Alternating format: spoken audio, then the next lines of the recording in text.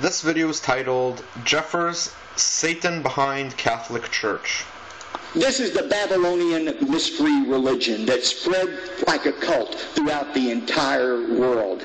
The high priest of that fake religion, that false religion, the high priests of that religion would wear crowns that resembled the heads of fish. And that was in order to worship the fish god, Dagon. And on those crowns were written the words, keeper of the bridge between Satan and man. That phrase, keeper of the bridge, the Roman equivalent of it is Pontifex Maximus.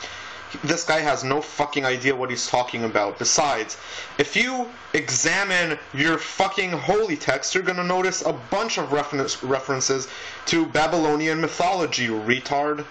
It was a title that was first carried by the Caesars, and then the emperors, and finally by the Bishop of Rome. Pontifex Maximus, the keeper of the bridge. You can see where we're going with this. It is that Babylonian mystery religion that infected the early church. One of the churches it infected was the church at Pergamos, which is one of the recipients of the book of the Revelation. And the early church was corrupted by this Babylonian mystery religion. And today the Roman Catholic Church is the result of that corruption. Much of what you see in the Catholic Church today doesn't come from God's Word. It comes from this cult-like pagan religion. You say, well, now, Pastor, how can you say such a thing? That is such an indictment of the Catholic Church. After all, the Catholic Church talks about God and the Bible and Jesus and the blood of Christ and salvation. Isn't that the genius of Satan? You know, if you want to counterfeit a dollar bill, you don't do it with purple paper and red ink. You're not going to fool anybody with that. But if you want to counterfeit money, what you do is make it look as closely related to the real thing as possible. Can't the Catholic Church say exactly the same thing about you? And that's what Satan does with counterfeit religion.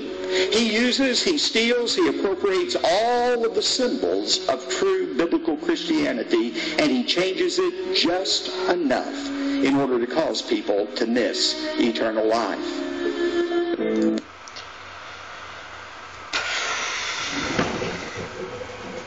Okay, guys, I'll be right back in a second.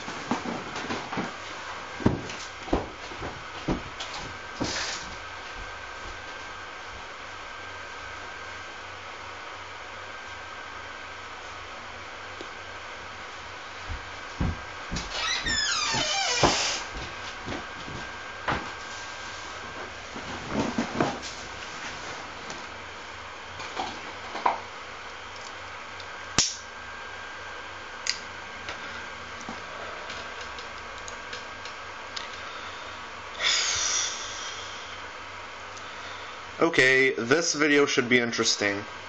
It's titled Brian Fisher on evolution and secular government.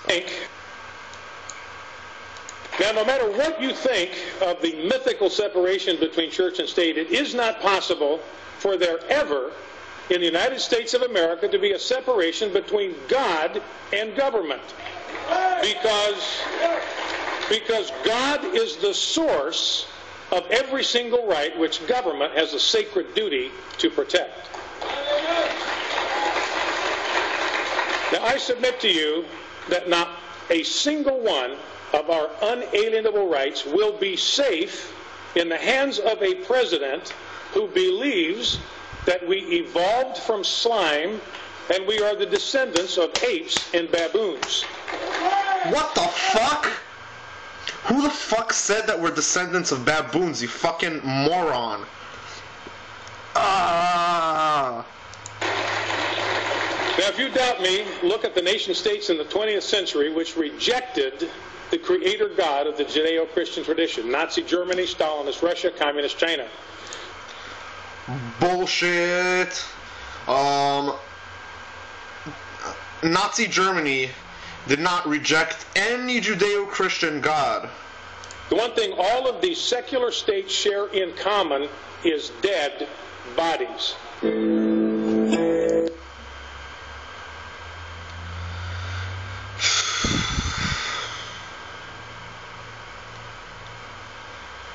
Okay, this is the last one I'm going to show. It's titled Beck Repeats Violent Left Fears.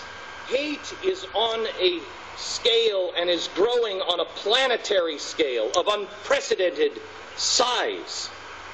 The violent left is coming to our streets, all of our streets, to smash, to tear down, to kill, to bankrupt.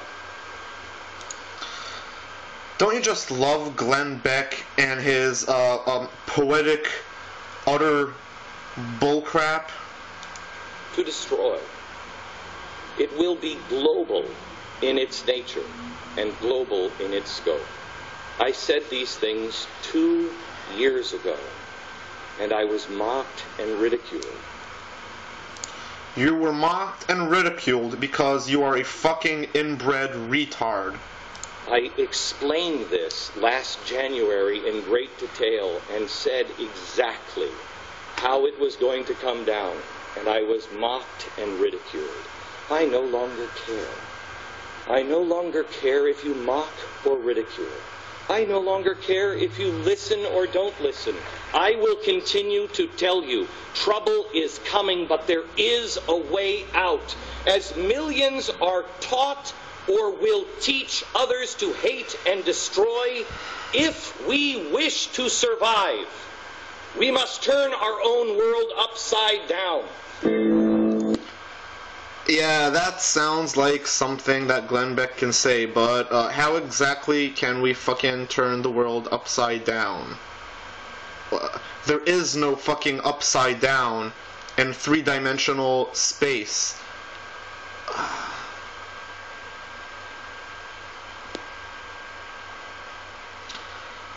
Okay.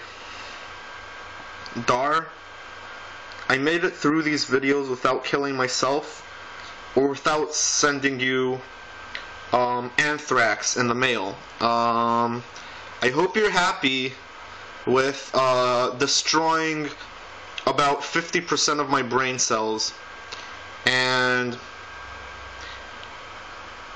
keep up the good work.